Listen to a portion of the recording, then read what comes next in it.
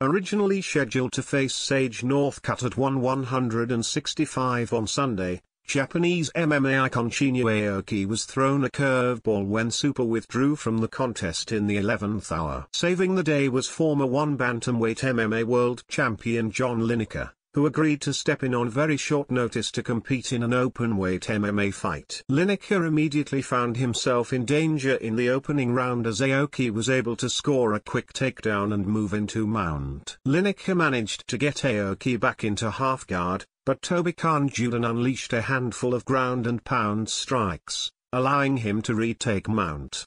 Lineker gave up his back in an attempt to defend, but that only allowed Shinya Aoki to cinch in a neck crank. Unable to break the hold, Hands of Stone had no choice but to tap out in the opening round.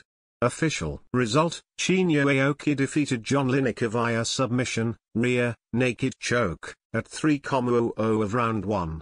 Following the contest, Aoki revealed that he took the short notice fight with Lineker as a showing of appreciation for one CEO Chatri Sitiotong. Speaking with Mitch Chilson in the ring, Toby Khan-Juden learned that he would receive a $50,000 bonus for his quick finish of John Lineker. It was a big moment for Aoki, who went into the bout having lost his last 4 matchups.